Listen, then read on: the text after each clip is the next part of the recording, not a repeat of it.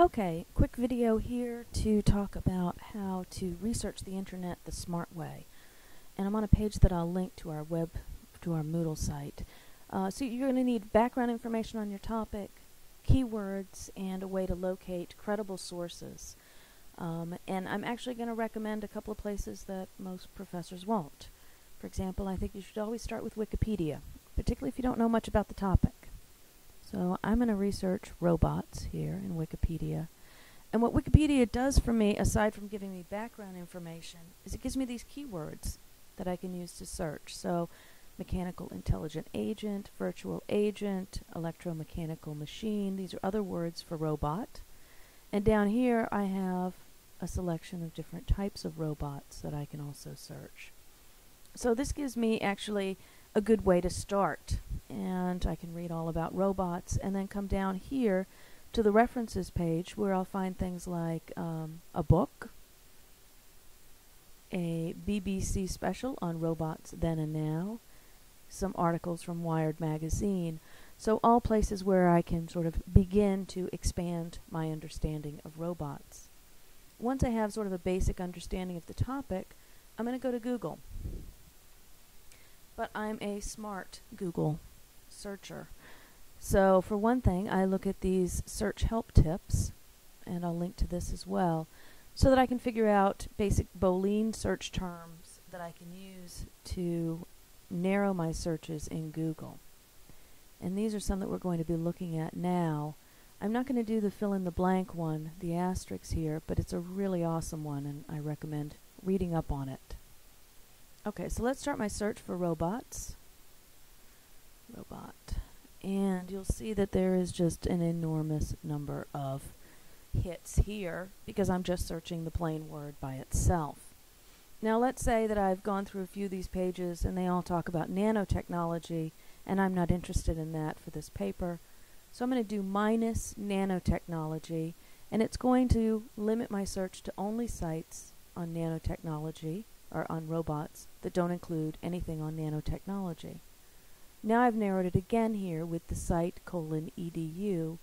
It's going to search only for education sites, and here narrowing again, looking only for government sites, and of course the first hit would be NASA.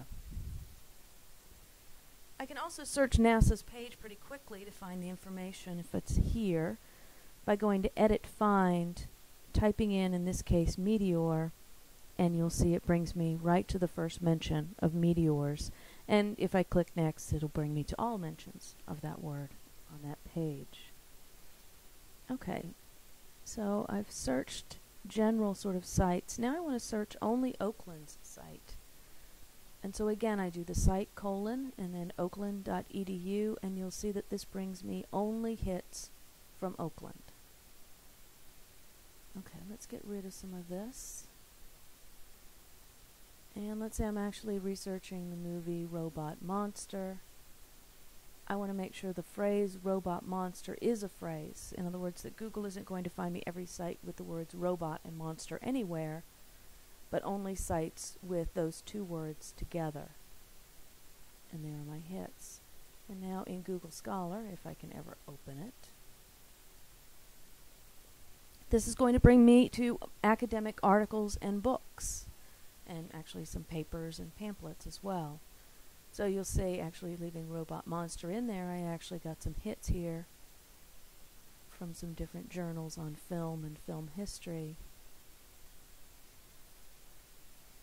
So even the worst movie ever gets some academic attention. And what I'm going to do now is just put in robot and see what it brings me for articles and books.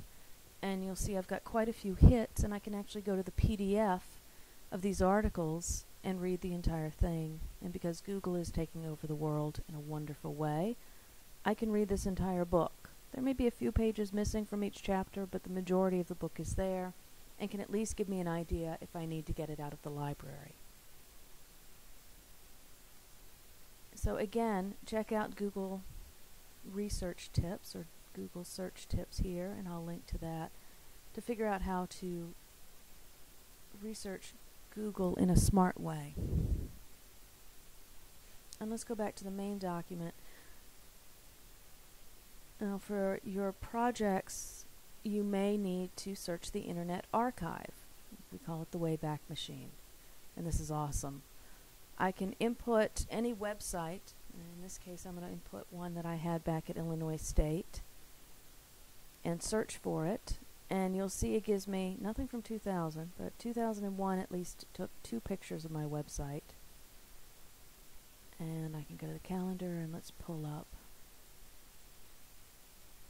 this particular one from April 13th, 2001 that apparently I updated at 2150. And here's my awesome, incredibly bad first, actually this might be a second or third, website. And researching the internet under writing links. So this is a good way to take a look at websites and web communities and to see how they've transformed over the years. A couple of other directories, the virtual library here, YouTube, OU's academic conduct policy.